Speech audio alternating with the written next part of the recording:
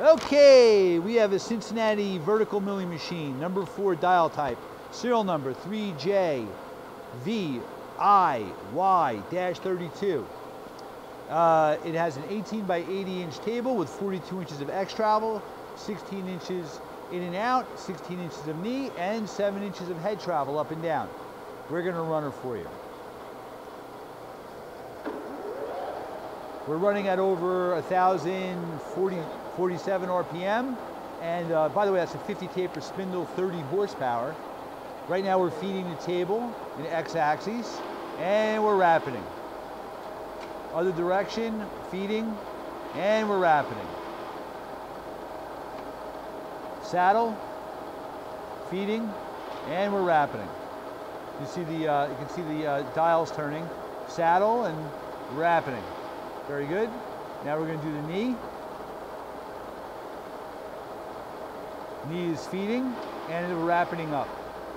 Other direction, we're going to go down, and we're rapiding. Lastly, we're going to do the head. There you go. The head is feeding down and rapiding. And now we're going up. And we're rapiding up. So just change the feed rate. You can see change the feed rate. There we go. You can see it's shifting the feed rate.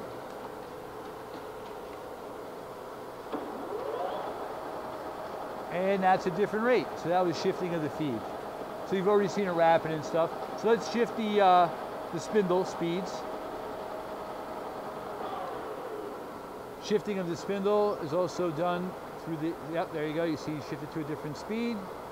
Takes a moment for it to make the adjustment.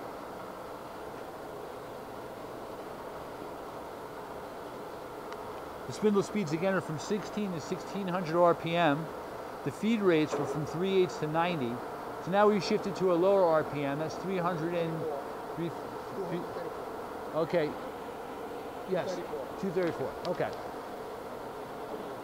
And we'll go to one lower speed.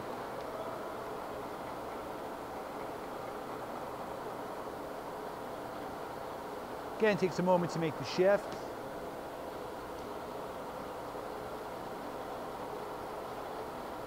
There are 24 different spindle speeds and 32 different feed rates. And now you've made the shift to the lower speed. 43. Okay, so you've seen from 43 all the way up to 1,000 RPM. You've seen different feed rates. You've seen the machine rapid in all directions. And hey, thank you for watching our video.